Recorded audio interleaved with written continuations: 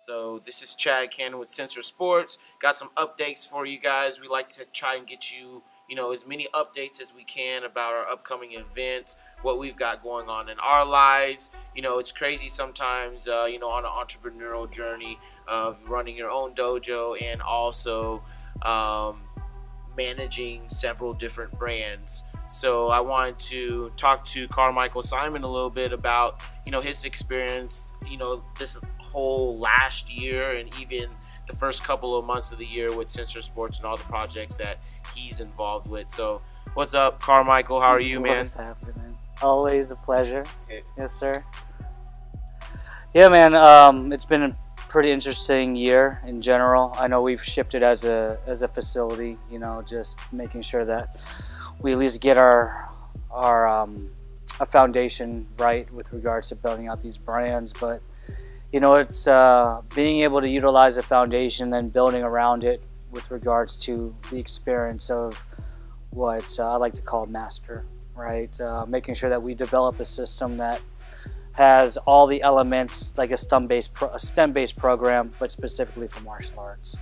And that's what hopefully everybody's starting to see from us, is all the multiple brands that fortunately I've been able to carry and develop for probably over 20 to 30 years. That's now really coming into fruition, and be able to not only share it with you, but share it with your local community here within the region as well as nationally. Definitely. And it's really been a fun process and a learning process for me too, because I remember when you presented M.A.S.T.E.R to me last year, it was kind of something that you lightly touched on. We built out like a little bit of a web page, and I was still learning about it as well. And I would say, like, after our showcase last year's when I really started to see everything come together with all of the brands attached with what we do.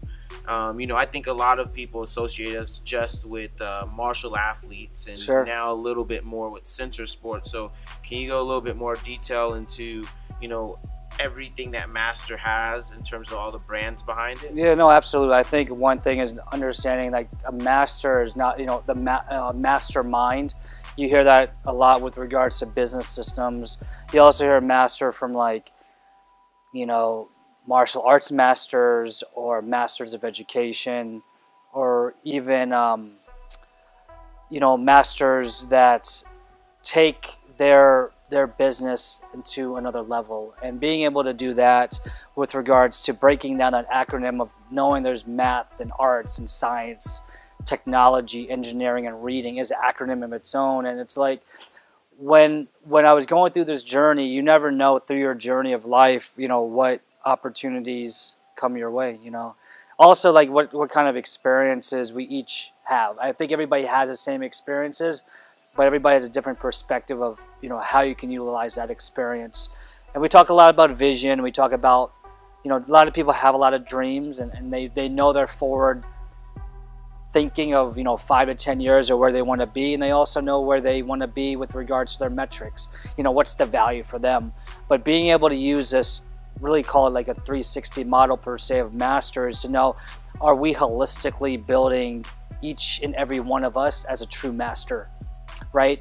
And to be a master will come down to those, those 6 elements, right? So if you guys recall, there was Reach. Reach Intermix was originally a brand that was utilized to intermix martial arts and dance, but it actually expanded out to the backbone of video collaboration. That was what I was building at Cisco Systems at the time, is what you all use right now for FaceTime and Skype and GoToMeetings and Zoom, etc., and as well as WebEx.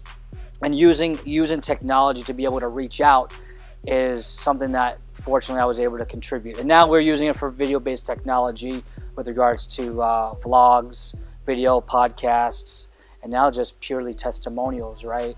And the thing that's nice about it is Reach for us now has evolved not just technologically, but really for us to go out and reach out to the community.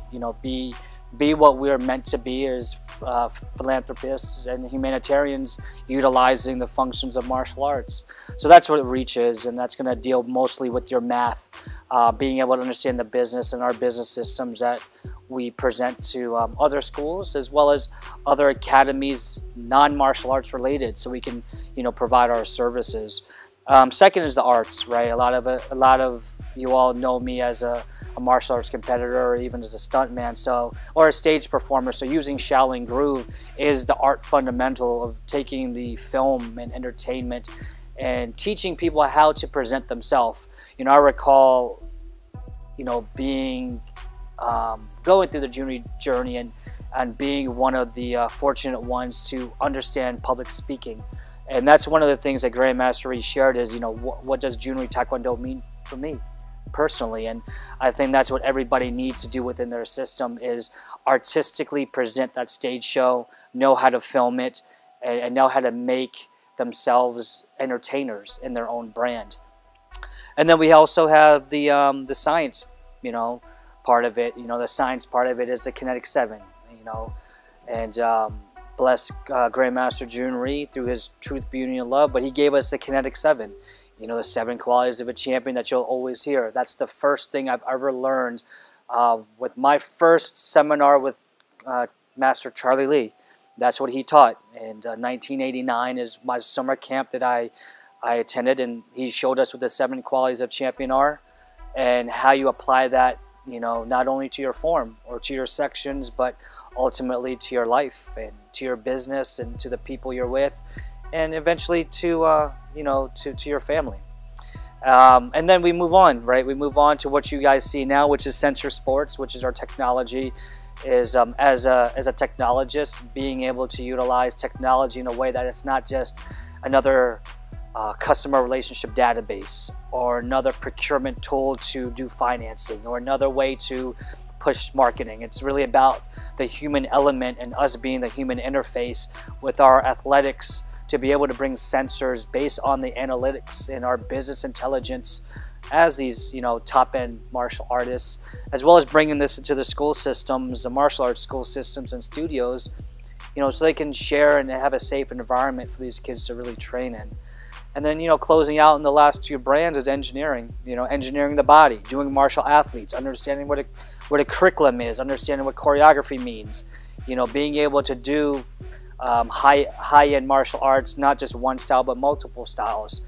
And then lastly is TranscendEra, which is your reading and writing function of it. It's like, how do you take all these brands and really bring yourself to light and open up your own company?